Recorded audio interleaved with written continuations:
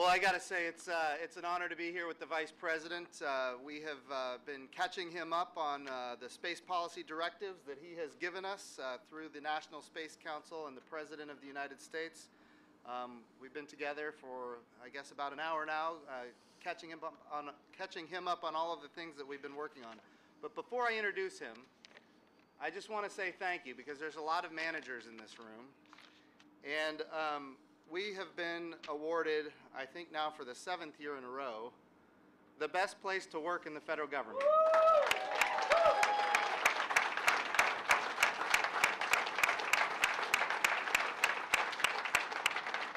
Now, I got an email from Charlie Bolden, and I want to read you the email that he sent me. He says, congratulations, Jim, to you and the NASA family for your recognition as the best place to work in the federal government for a large agency. While this is a mark of respect for your leadership and the trust that your employees place in you as their administrator, it is, more importantly, a testament to the incredible leadership team you are privileged to lead, most importantly, the mid-level leaders who work with your employees each and every day and provide the example. They provide the compassion and the mentoring to them, and that empowers them to make NASA the best place to work in the federal government.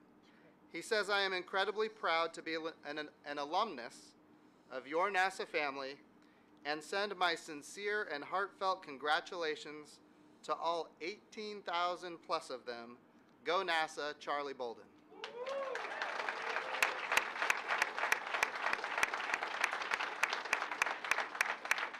Now, that email was CC'd to Robert Lightfoot, and he responded with the following. He says, this is great. Glad to see we kept the momentum after you left Charlie. I was worried we'd drop without your leadership. And then he says, keep it up, Jim. This shows a great transition between leadership from Charlie to you. Thanks for steering this great agency so well. Happy holidays to you and all of your families. Go NASA, Robert. So what an amazing accomplishment. I just want to be really clear. You in this room, you are the ones that made that happen, and I'm so grateful for your service to this agency and to this country. Now, I know you're not here to listen to me talk. You're here to listen to the Vice President, and I'm thrilled to be able to introduce him. I've been at the helm of this agency for about 8 months. And since I've been here, we've seen the Vice President give many speeches on space and visit the centers of NASA all over the United States. The President himself, when he got elected, said that we're going to recreate the National Space Council, and we're going to put on the National Space Council the heads of all of the departments and agencies of the federal government that touch space. And we're going to put at the chairmanship of that National Space Council the Vice President of the United States. Friends, it is very clear, as the leader of this agency, that this administration is as committed to space as any administration in my lifetime. And we are so grateful for the leadership of the Vice President as the chairman of the National Space Council. And we're also very grateful for his leadership on Space Policy Directive 1, our return to the moon. And we're going to do it this time to stay. We're going to go sustainably with international partners, with commercial partners. We're going to retire risk. We're going to utilize the resources of the moon. And then we're going to take all of that capability and that technology, we're going to prove the human physiology, and we're going to replicate it as much as possible at Mars. So thank you for Space Policy Directive. Yes.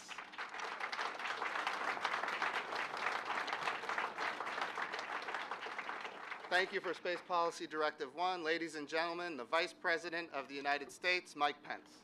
Thank you for being here. Don't go too far. All right.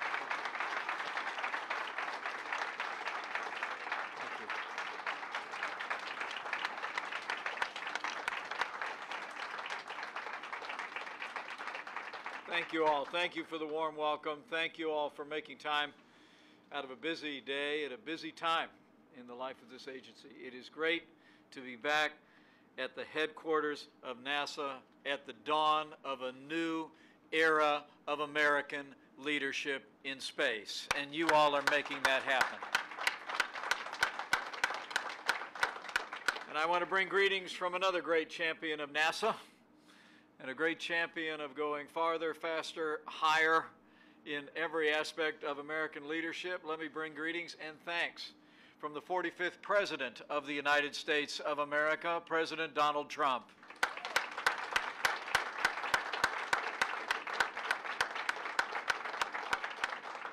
I'll never forget, Jim, we were actually on the campaign trail when then the candidate who had just added me to the ticket in our campaign said to me when I was making a visit to Florida, he said, I want to restart the National Space Council. I want you to go to the Space Coast and give a speech about it. And he said, would you be interested in chairing the National Space Council? And I said, would I ever?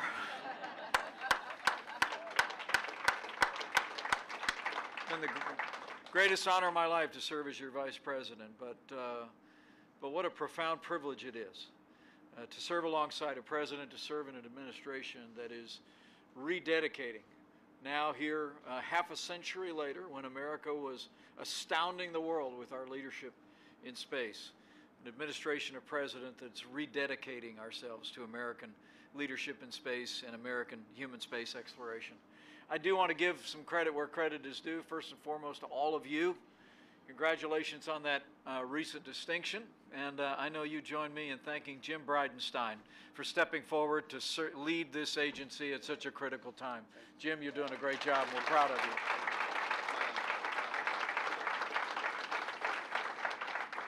I have to tell you, there was a great moment the day that Jim was sworn into this position. He brought his family by for a photo op. Maybe you've heard that story. He brought him by the Oval Office, and he had Michelle with him, and he had 3 little kids with him, and it was supposed to be about a 5-minute deal.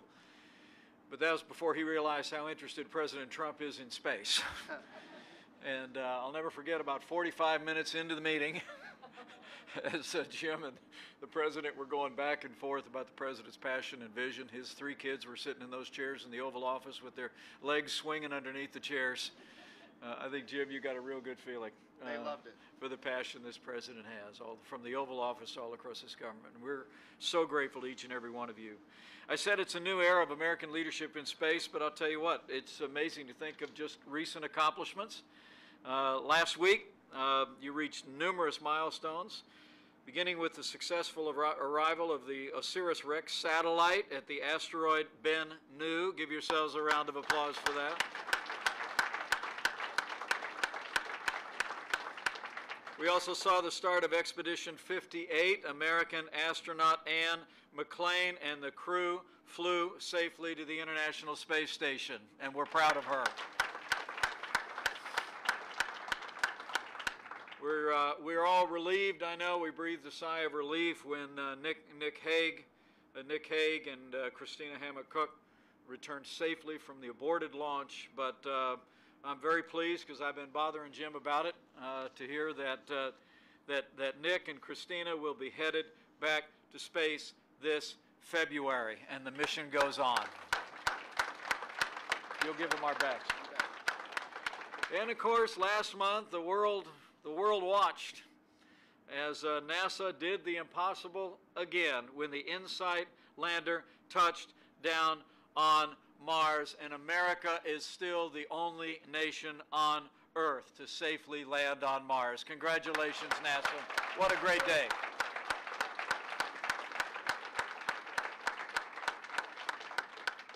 I met today with the senior leadership here at NASA. We talked about the progress we've been making since Space Policy Directive 1 was signed.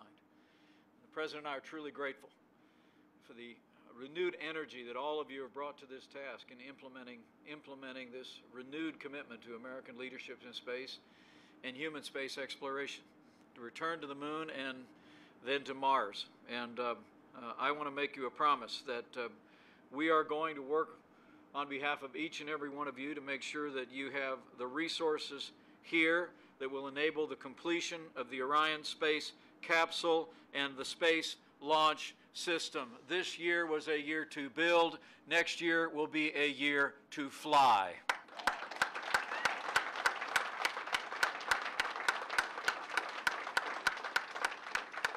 I'm going to make sure you get all the support you need, but frankly, I'm sure when when you're out and about, or you're traveling around the country, or over the holidays when you're visiting with family, people meet you that don't know you and find out you work at NASA. You know how cool Americans think that is. Am I right? Yes. And I got to tell you, I really do believe the president does as well, that all the support is still there.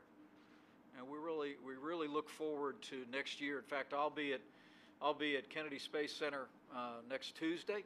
We just announced this morning I'll be headed to Kennedy Space Center to watch the launch of the first GPS-3 satellite. But next year is going to be a very busy year. I just encourage each and every one of you to keep your head down, keep working hard, but get used to the pace, okay? Because we're absolutely determined to once again lead the world back into the exploration of space. And it'll all be driven out of here.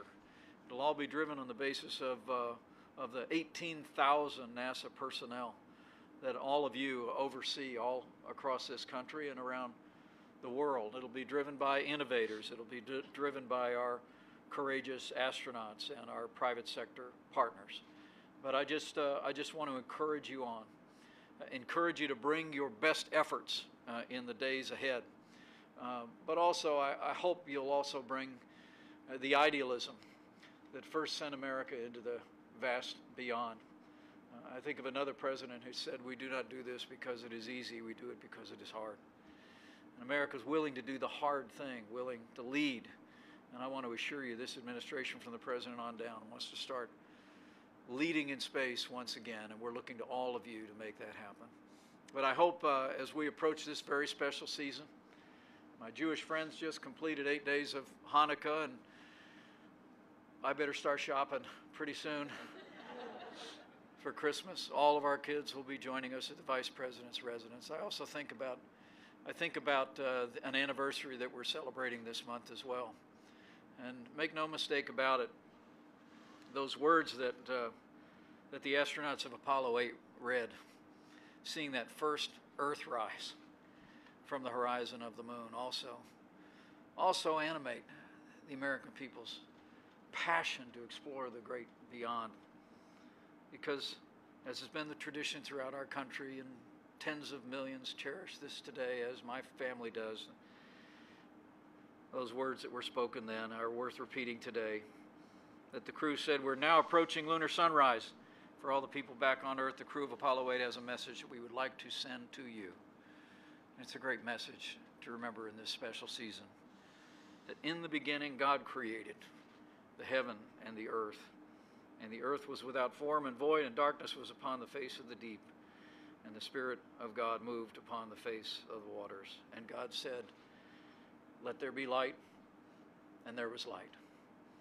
As you do your work in the days ahead, as you refire the work of NASA and renew American leadership in space, I want you to do it with ingenuity, with professionalism, with energy, but know that you also carry the faith and the aspiration of the American people who see His hand in the vast beyond and long to understand it better. So thank you very much. God bless you. And God bless the work of NASA. Go NASA! There you go. Thank you, sir. This means so much to me.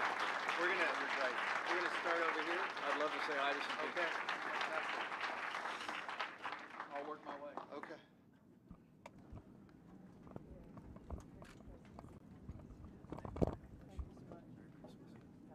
Hope I didn't go on too long. Very nice to meet you, Sharon Drew Teitelbaum's mom. Oh, is that right? Yeah, Oh, yeah, great. great to see you. Good luck to Charlotte in her literary exploits too. I will. It's wonderful. Thanks. Yeah, she's doing really well with that. I'm glad to hear it. Hey, Bettina, good to see you.